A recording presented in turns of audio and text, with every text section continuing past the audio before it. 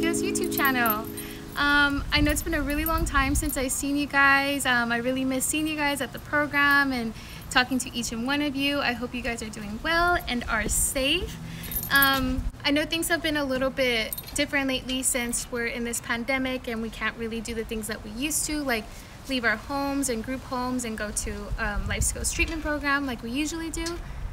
So today I just kind of want to talk about the things that I have been doing since we can't leave our house and how I've been keeping myself busy. One of the things I've been doing is gardening and planting.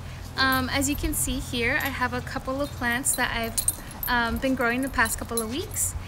So I'm just going to start off by kind of showing you guys the process of how to start growing a seed and the things you need to do to take care of them. And then later on I'll go ahead and talk about some of the plants that I have been growing lately. So there's three main ingredients that you need to help seeds grow and sprout and keep them alive and strong.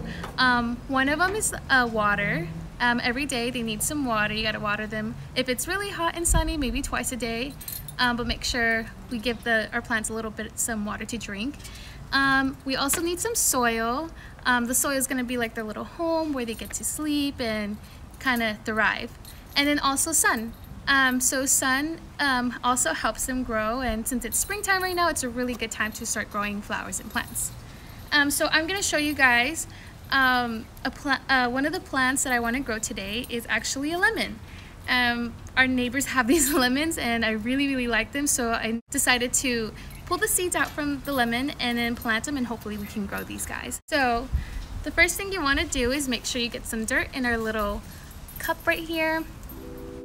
So as you can see, I already have the dirt in this little cup guy right here, and it has some water, but just to show you guys, we just want to make sure it's nice and a little bit damp. And then we're just gonna grab our seed.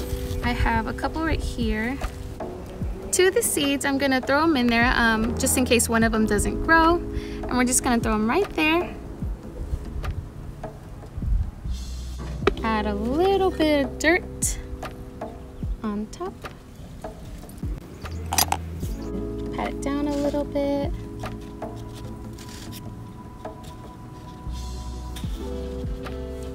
And then I like to spray it a little bit afterwards so it gets, and then there you go, you have it.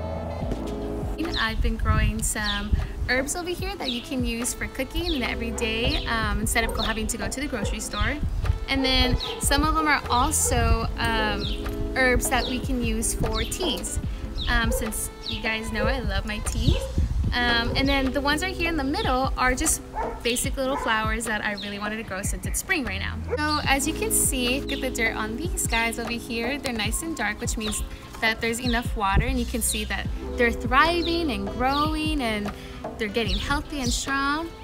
These guys over here, they're a little bit slower. They're taking their time, but they're making their way up and growing.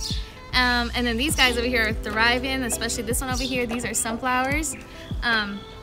But you can see that they're all taking their own pace and growing. So I'll just talk about some of the plants that I really like and the ones that I can use. Like for instance, I'm growing basil over here. You can see that. So basil is really good for cooking, and you can use it for anything, any dish that you want if you want to add some flavor to it. For breakfast, lunch, or dinner. I also have a cinnamon basil. So this is a different type of basil that we use, but you can use this one for tea actually, because it kind of has that sweet and little spice to it.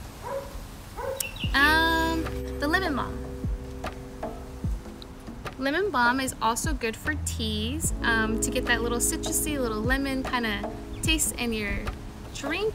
I have this guy too, chives. I love chives. Chives are a type of onions.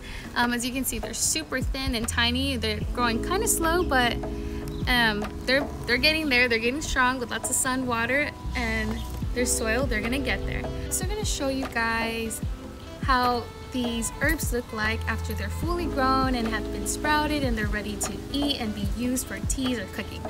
So one of the ones that I actually keep these two on my window ceiling. So one of them is the chives.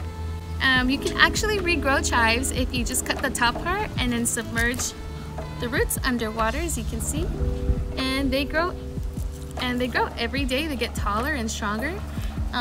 So they kind of start off this way and then end up this way. And then the basil that I had mentioned earlier, this one I also keep by my windowsill. Is this tall. It needs a new home, but as you can see, it's pretty strong, healthy, ready to be eaten and replanted. Well, that's it for today, guys. I hope you liked some of the plants that I got to show you guys today.